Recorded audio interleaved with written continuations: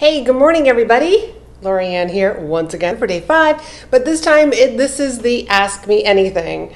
So I am just going to share this before I start rambling on too much. Let's see.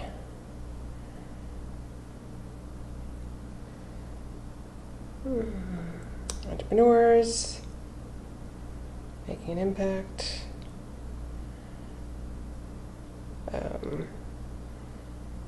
And where is the she built this? There we go. All right, hopefully that is in both of those places. Let's just double check. How is everybody today on this lovely Friday? Oh, I don't know if it went over there. I don't know, Tilly, can you try sharing it into entrepreneurs? Yes. I just don't see it in there. There it is. I do see it. So today is our live Q&A call, and you can ask LA anything. And I got some people who submitted some questions, but if you are joining, please feel free to say hi and type in your questions, and I am happy to answer them. So this is day 5. This has been a whole week of master your sales, tidy up your business over in the She Built This Facebook group. And, Monday, like Monday through Thursday, I gave you like some specific action steps to take to tidy up your sales. Because without sales, I'm sorry, ladies, but we are not going to be in business. And as much as you can say, I don't like sales, it feels icky, there's a way to make it feel more authentic to your personality and feel good and make bank, right? So that then we can stay in business and sign the front side of a check as opposed to signing the back side of a check. So for those of you who don't know me, I'm Laurie-Ann. I'm a business coach working in this online space, helping women to either start their business or take their businesses to the next level. And I have a professional speaking background, and with my professional speaking, I mean that in itself was a business, and I use all of that experience moving for helping my clients. I've also got clients who are writing books, and we work on becoming number one best-selling authors. So let's kind of get started. I'm going to give you a recap. Monday, day 1, we talked about uncovering your beliefs around selling, because typically when you dislike selling, there's some sort of experience or a reason why you dislike selling, why it feels icky. But I know everybody out there, and I run my private clients through this also, you've had some bad experiences buying things, but you've also had a lot of really great experiences buying things. And it's to really tap into both of those. And I will type down in there, if you didn't get a copy of the workbook, you definitely want a copy of the workbook because I walk you through all of these steps. So let me just kind of type that in.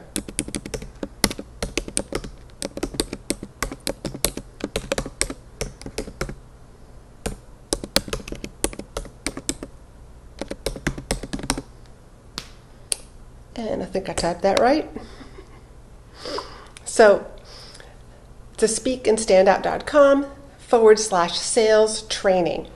So Monday was all about uncovering those beliefs, because without uncovering those beliefs and deciding what new belief you want to have, you can't move forward. There's just you just won't. You'll constantly show up to sales calls. You'll constantly, when you're trying to explain your services or your products to people, you will just fumble. You'll just be like, well, I kind of have this product or service that you maybe not be interested in. And so you just don't show up, and other people feel that vibe, and it's like they can sense that you don't feel confident in this. So why would they hire you? Buyers like to hire experts. So that was day 1. Day 2 was about figuring out where you are.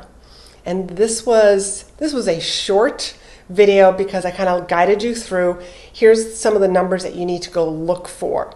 Let's uncover, let's see where we are in order to make that goal be able to, like, this is the income goal that I want. This is the goal that I want to have, how many sales calls I want to have each week, each month. This is how many, like, the different products that I want to promote. Being able to put that down so that you can set your goals, so that helped you on the third day, which was all about planning. And yesterday was all about sales calls. And I hope you got a ton of value out. I got some great comments about what they took away from it, but type down in the comments. I'd love to know some of your takeaways from this week, whether it's just today or maybe it was you've watched a couple of the other previous ones. So I'm just going to refer here to my iPad here because I got some people who submitted some questions because they knew that they weren't going to be here live. So the first question was, how do you promote your product or service with others without others feeling you're trying to sell them something? And I want to go back to the mindset. That's about how you are showing up. In yesterday's training about the sales calls, I sort of emphasized about having some sort of a routine, something that you do beforehand. Maybe you need to start journaling beforehand. Maybe you just need to recite and dance around the house and get all energetic. Maybe there's some songs that you really want to listen to. Something like that gets you into that performance right then and there so that you show up and do your best. Because how do you promote your products without feeling like without others trying to feel like you're selling them something? Let's all remember that everybody's you're probably talking to adults. And it's okay for them. They're adults. We have to remember that they have a decision. They can either say yes or they can say no. And you're just sharing your offerings. So let's work on, so for this question, I would say work on your mindset and showing up in the best form of you, like that peak performance, so that your energy comes across. And you're not feeling I feel like I'm selling something to them. Because apparently, the person who wrote this question, you're probably feeling a little icky about it. So work on your mindset. Another question. I'm just starting out and I don't have a large network. What should I do? Get out there. Get out there and meet people. If you're an online business, once you join some groups that have your ideal clients. And when I say join groups, here's what I don't want you to do. And this is what I recommend to all of my private clients. You don't want to get into these groups and just start, here's my offer, here's my offer, here's my offer. No. Go in there as if you were going to a party, as if you were going to someone's backyard barbecue. You wouldn't go in there and walk in and say, hey, everybody, here I am.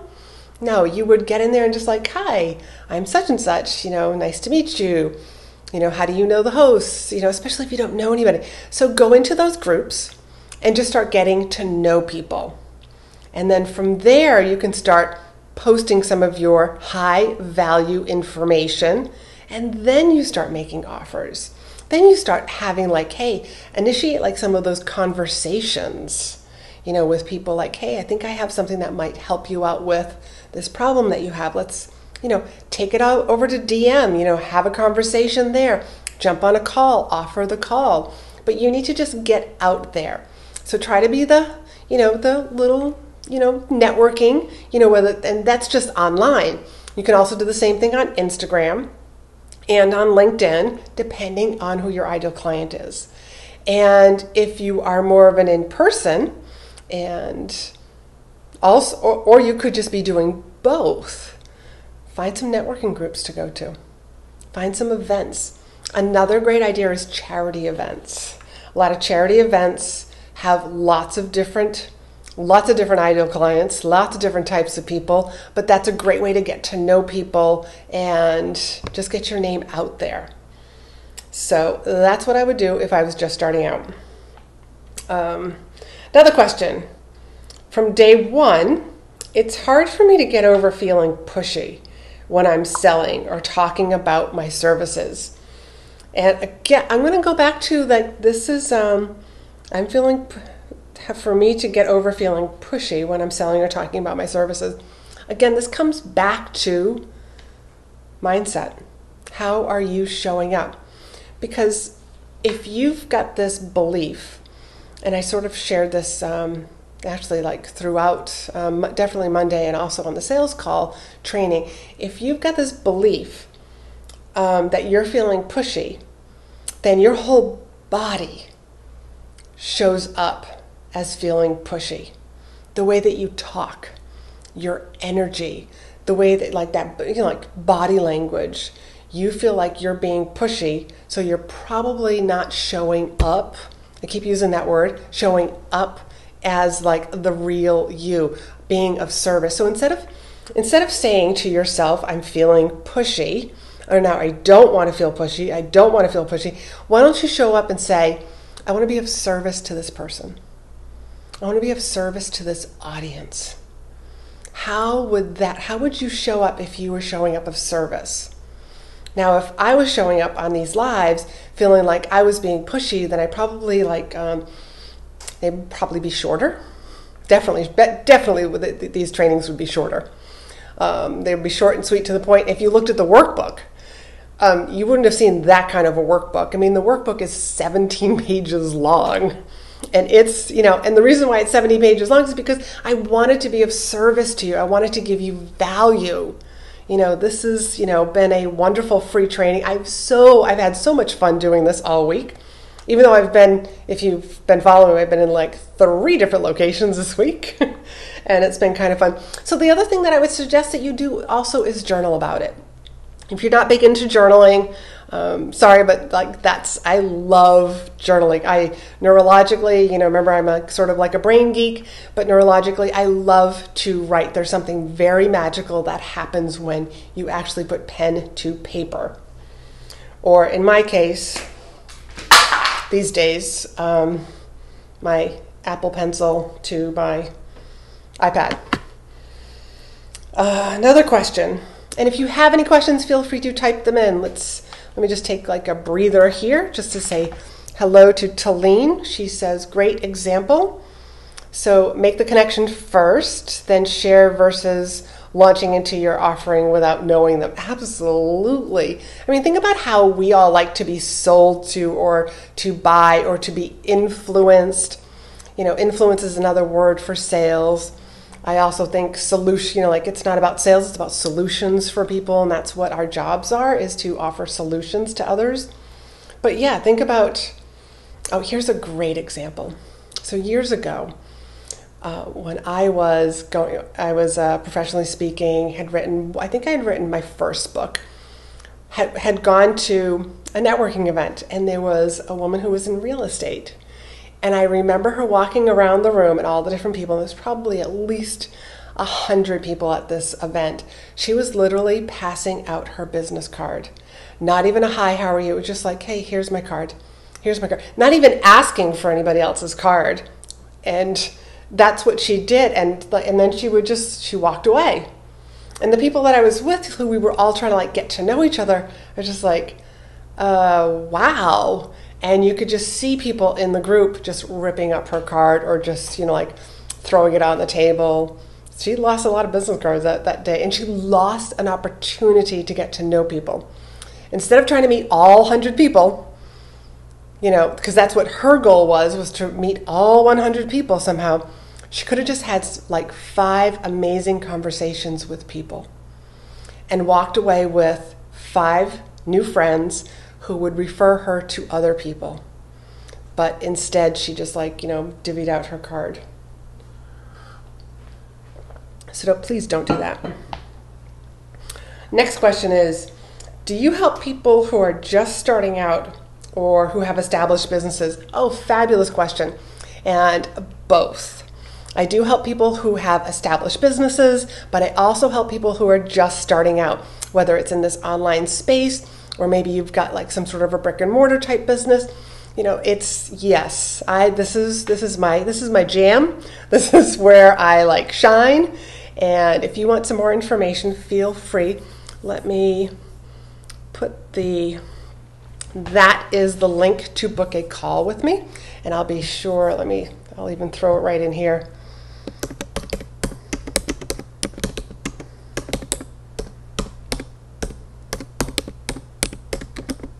Can you guys hear me typing?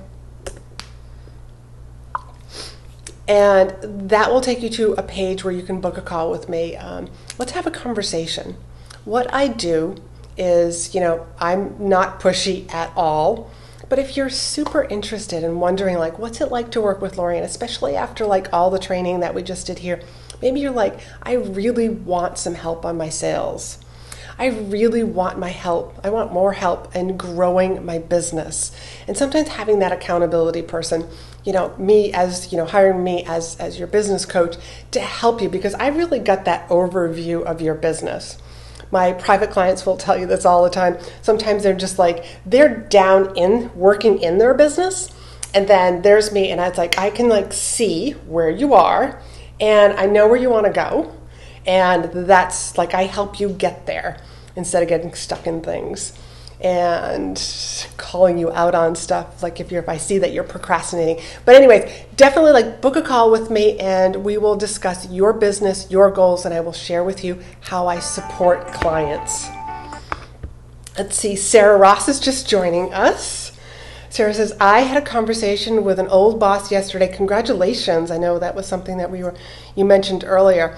And she gave me some amazing leads and is introducing me to 3 people who I must speak to, her words, not mine. Oh, congratulations. I am super proud of you for that one. Just having those conversations with people. We all have a warm market. And sometimes it's time to let's reach back out to people. In the speaking world, when I was, when my business was predominantly speaking, I would reach out to meeting planners, to organizations, to companies who hey, I can't believe it's been 2 years since I spoke for you. A lot has happened, and let's just reconnect. I'd love to hear what's going on with you. Just to have those reconnecting conversations. So that's sort of like my part of the template that I give my clients about how to reignite those relationships. Because you'll be amazed at how many times people will rebook you, they will rehire you, whether that's for speaking, whether it's for coaching, for your consulting, because they've always got new things that are coming in. So don't be afraid to ask. And in Sarah's case, she probably, you can tell me, Sarah, if this is true. I mean, did you ask? Who else should I speak to? Regarding what I'm doing, who would you recommend that I talk to? And you're just making the ask. That's not being pushy. We have, we as women, I really feel like we are afraid of selling, and we need to stop being so afraid of making the ask. Sarah says, book a call with LA. She's amazing. I love working with her. My business has moved on so much since we started working together, and I adore working with you too. You were doing some amazing, amazing, amazing things. Let's see. So thank you very much for that. Let's see. I've got one more question. And if anybody else who's watching, if you have a question, whether you're watching the replay or you're watching us live, you can feel free to type in your question, because I will come back later and make sure that I answer any of your questions. This is the Ask Me Anything show. Let's see. Last question was that I have is, what do I do after I hear no? I find it hard. I find it hard to get over hearing no. And again, this all comes back to how we're interpreting, this. A no. A no is not bad. A no is it could mean I don't have enough information. It might mean, I've got some stuff that's going on in my life right now. Don't take it personal. So they said no. Let's, move on to the next person. They're not maybe you just need to give them more value. Not everybody's going to say yes right away. They need to maybe build a little more know, and trust, because you never know. And this has happened to me a number of times where I've made the offer and people have said, no, not really. But then a couple of months later, they're sending me a message on Messenger or sending me an email saying, I want to hire you. So that can happen. And that doesn't happen just because I made the ask and then I disappeared because I was because one person said no to me. That's no. I am here to serve, and I have a bigger purpose, and that's what you have to keep in mind. You have a bigger purpose. You are serving. You have a solution. You are serving an audience, and just because one person in that audience says no, you're going to quit. This sort of reminds me of the Legally Blonde movie, where she was ready to quit law school because somebody did something to her, and remember, she was in the nail salon, and there was one of the professors who came over to her and said, you're not if you quit because of a man, because of like a no, then you are not half the woman I thought you were. That's just like what suddenly is like coming to mind with me. So don't let that one person bother you. Change your perspective about it. If you knew, there's like this old saying, if you knew you had to hear 10 no's before you heard a yes, would you be like, okay, that's one down, I only need 9 more? That's a different perspective. And maybe look at it as, because when I was doing executive coaching, I always would tell my clients, you have to look back in order to move forward to be able to take some giant steps forward. Think about how did that meeting go? How did that project go? What would I do different if we were to do it over again? So think about the ask leading up to it, the before, during, and the after, the no. What would you do differently? Because maybe it's time to just reevaluate it and tweak it a little bit. Were you paying attention to their body language? Did you ask them, do you have any questions? Were you kind of using their words? That's important, to use their words, that to build that rapport with people. There's so much that goes on with sales. And, this has just been an overview. But if you want to talk more, the person who, sent me this question, or maybe you feel the same way, feel free to book a call with me, and we'll talk about your sales process and maybe how we can customize your sales process so that it feels good. It doesn't feel icky. It feels more like you, and you get more yeses and hell yeses than you do no's and crickets. So if there are any other questions, this has been a great week. I've had a lot of fun doing this. And let me know down below, give me some sort of an emoji, hey, yes, Laurie-Ann, I want to have more free trainings with you like this. I'm going to be going back to my Facebook Lives, and I'm considering, I'll just put this out there right now, I'm considering doing a podcast. How do you guys feel about, a podcast, something that's weekly from me? They wouldn't be super long, because I'm just thinking about the way that I listen to podcasts. I love those under 30-minute podcasts. But who knows? We can just play around with it. Love to hear your thoughts on what you guys are looking for, because I'm here to serve you so that you grow the business of your dreams. I want you to get visible. I want you to sell out your programs. And I definitely want you to monetize your intellectual property. You guys have a great weekend. And if you have any questions, remember, I will be popping back over here to answer any of those questions. You guys all have a fabulous day.